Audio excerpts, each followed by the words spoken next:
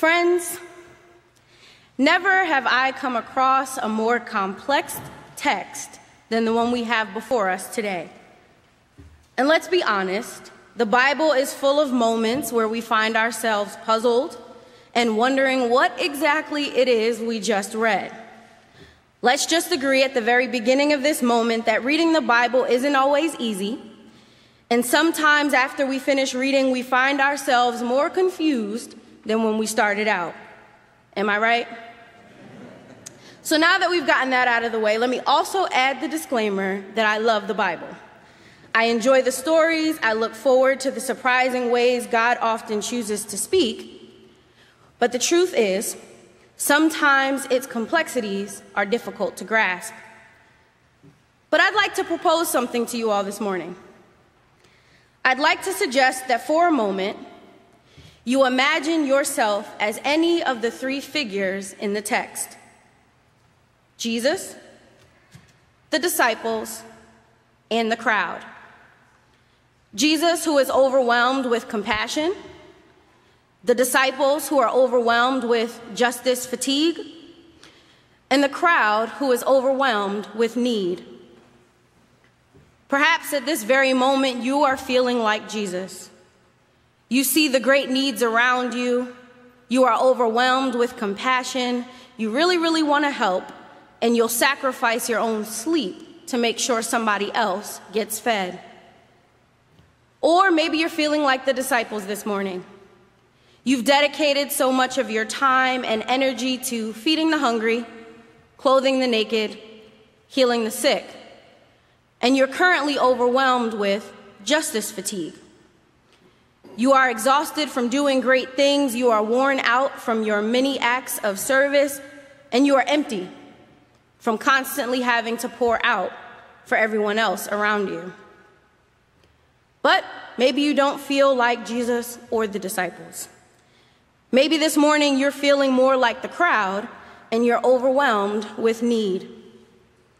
Maybe you've been dealing with some issue for quite some time and all you want is a moment to experience the healing touch of Christ.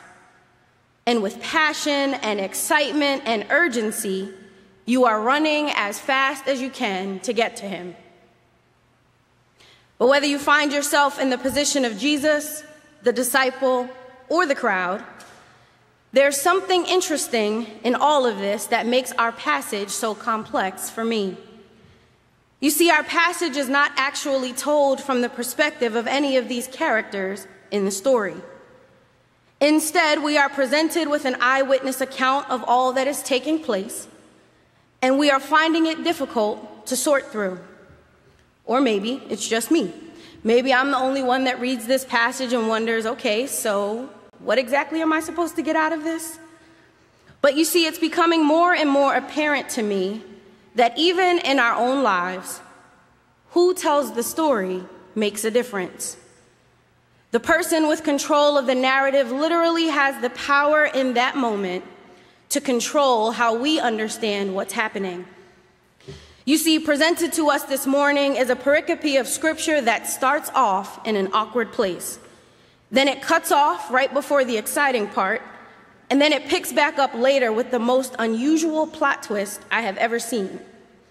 Before we arrive at verse 30, this 6th chapter of Mark actually begins with Jesus' rejection by his very own people in the town of Nazareth. Is then followed by his commissioning of the disciples 2 by 2 to go out and put into practice all that they have been taught. It's then followed by the tragic death of John the Baptist and the disciples' burial of their dear friend. And then when we arrive at verse 30, suddenly Jesus is back in the picture. He's greeted by the disciples who have great news about all the things that they've done, but recognizing their exhaustion, he invites them to come away to a deserted place all by yourselves and rest a while. According to this eyewitness, the crowd sees them headed in another direction, rushes with urgency to meet them there, arrives before Jesus and the disciples, and what follows doesn't actually appear to be a period of rest at all. Instead, Jesus and the disciples feed 5,000 people, with what started out as 2 fish and 5 loaves. And only after the feast has ended does Jesus send the disciples ahead of him to Bethsaida before he himself goes up on the mountain to pray. What began with, "Come away to a deserted place all by yourselves and rest a while," turns into the feeding of the 5,000, Jesus walking on water, and then Jesus and the disciples being met yet again by crowds of people who needed to experience his healing. Talk about a plot twist. Come away to a deserted place all by yourselves and rest a while. Yet disruption, interruption, and unexpected change happens, and what began as a journey to get away and rest turns into something completely different. But we can all relate to that too, can't we? We endure an extremely busy week. We find ourselves approaching our day off, and then suddenly, life happens. We are met with a series of disruptions, interruptions, and unexpected change, and what began as a day off, or an afternoon off, maybe even a week off, turns into something completely different. For some of us, we have finally retired from our careers and anticipate relaxation, flexible schedules, and a whole lot of rest. And then suddenly, reality kicks in. We're met with more obligations than we had before. We are consistently interrupted by the needs of those around us, and we don't really have as much control over our days as we anticipated. These are the plot twists of this thing called life. It starts one way, but then ends another. So friends, naturally we approach our biblical story for this morning, and we're stuck asking this question. If Jesus promised rest, why didn't he just send the crowds away and give the disciples the time alone they needed? Or maybe we find ourselves asking this question instead. If the period of rest promised wasn't actually provided, how then do we find meaning and purpose and power within this story? Hear these words by American writer and theologian Frederick Buechner. Life itself can be thought of as an alphabet by which God graciously makes known God's presence and purpose and power among us. Buechner goes on to write, like the Hebrew alphabet, the alphabet of grace has no vowels. And in that sense, God's words to us are always veiled, subtle, cryptic, so that it is left to us to delve their meaning, to fill in the vowels for ourselves by means of all the faith and imagination we can muster. In other words, the meaning we are in search of becomes clear and effective in our lives only when we flush it out ourselves, only when we set aside the eyewitness account and interpret things on our own. We're empowered to pull back the veil, to reveal what's been hidden, and to bring clarity to what seems puzzling. We're encouraged, friends, to consider that perhaps in the face of the veiled, subtle, and cryptic words of this text, that we need to do the work to delve their meaning and to fill in the vowels. But to do so, we have to utilize all the faith and all the imagination we can muster. In other words, Buechner is encouraging us to tap into our own faith journeys, to channel our creative imaginations, and to consider for a moment that perhaps we all have what it takes to find meaning in what appears to be a plot twist. In other words, if we imagine this story being told from the perspective of any of the characters in the story, I think we'd hear it a little differently. Why don't we consider for a moment the perspective of Jesus?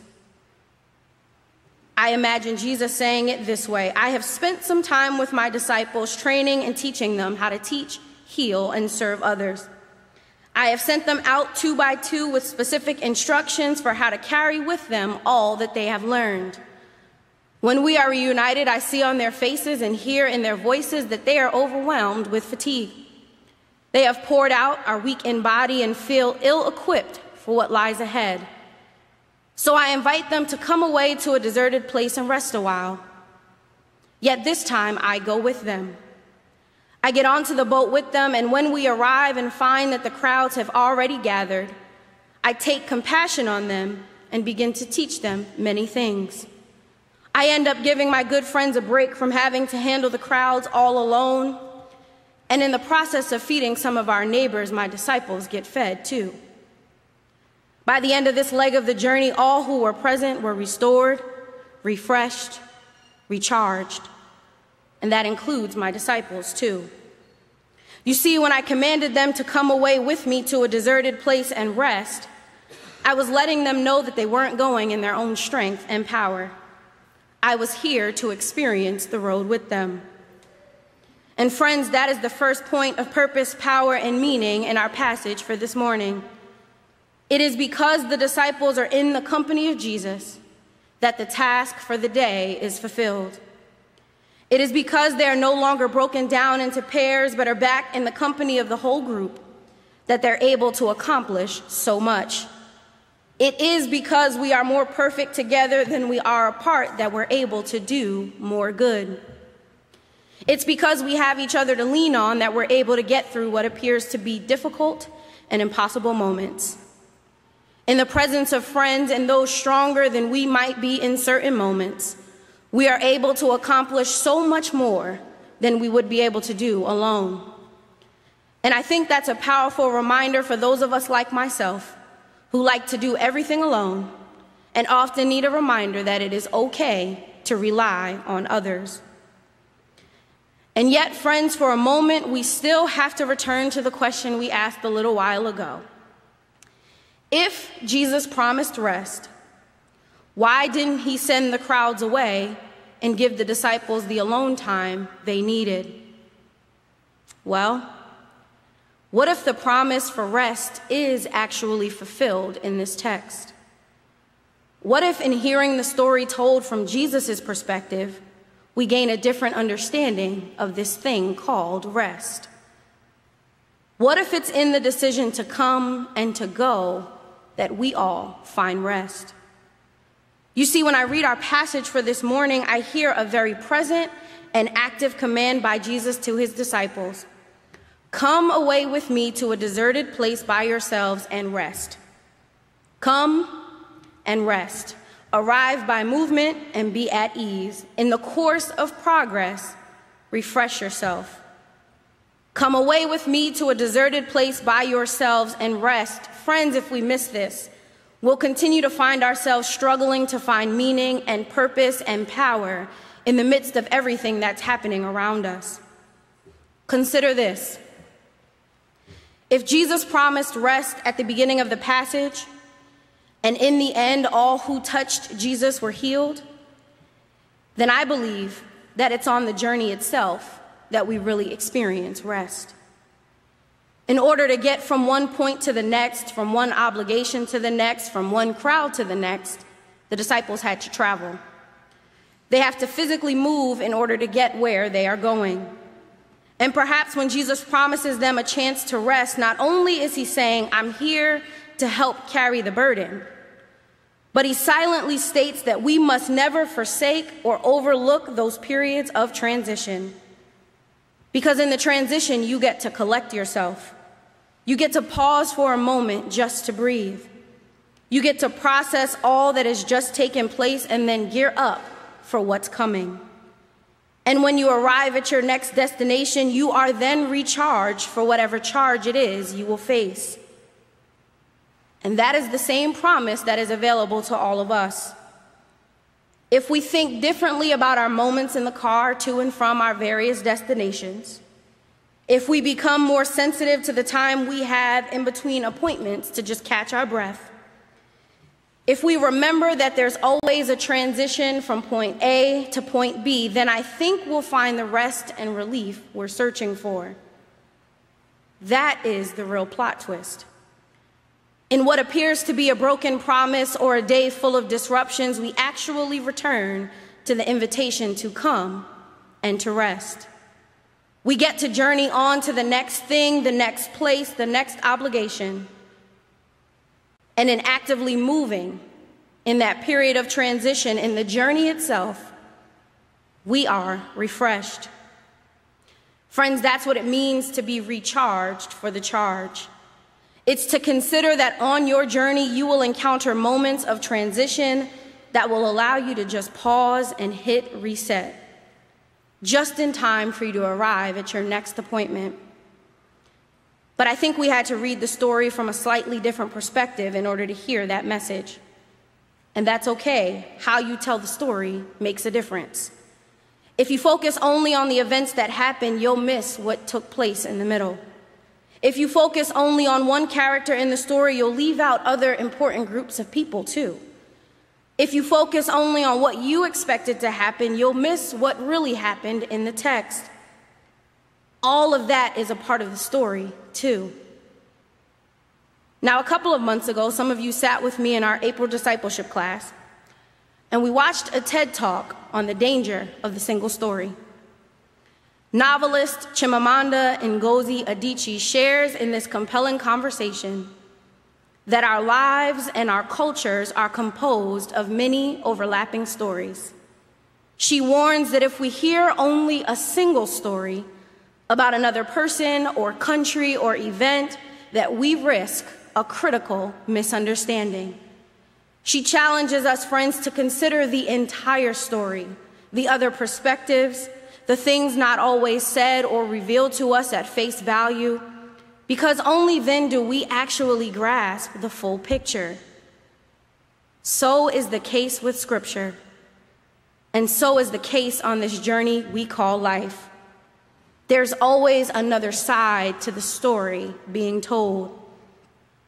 May we feel empowered as we go throughout this week to embrace those moments of transition, no matter how brief they might be.